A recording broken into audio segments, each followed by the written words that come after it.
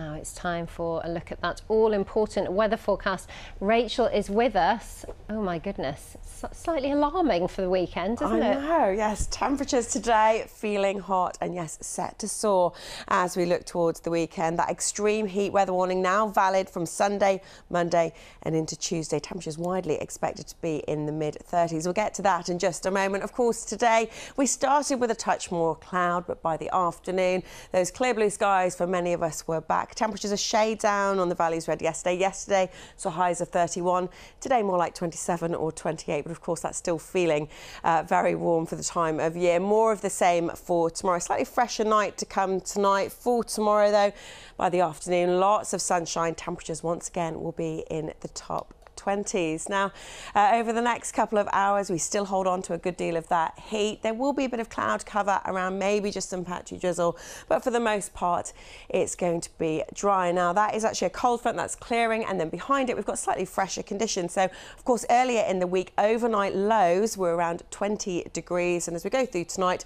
temperatures drop to 14 or 15, so slightly more comfortable for sleeping. So we start the note Thursday on a slightly fresher note, but as you head through the day, once again, lots of sunshine. It's feeling hot. By the afternoon, once again, any cloud will have cleared. We've got clear blue skies.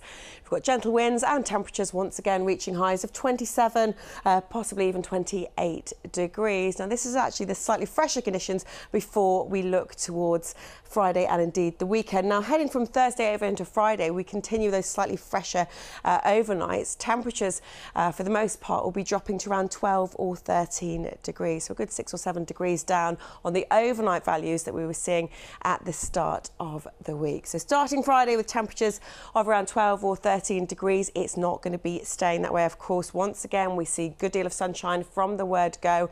And again, it's going to be hot. By the afternoon, temperatures potentially reaching highs again, 29. You might even start to see 30 degrees. High pressure is building in. We're dragging up very warm air from the near continent. The temperatures there, 27, 28 degrees, slightly cooler along the coast. So this is the area of high pressure that's building in. We've got low pressure here. The anti-clockwise winds are going to be dragging up this very warm air from the near continent. And that means as we head through the weekend, temperatures are set to soar. We're expecting them to be widely in the mid-30s. It could well be record-breaking temperatures. So we've got an amber warning out about extreme heat. That's from the Met Office, and that's going to be valid now from Sunday, Monday and also into Tuesday as well. So very warm over the next couple of days, turning very hot indeed as we look towards the weekend.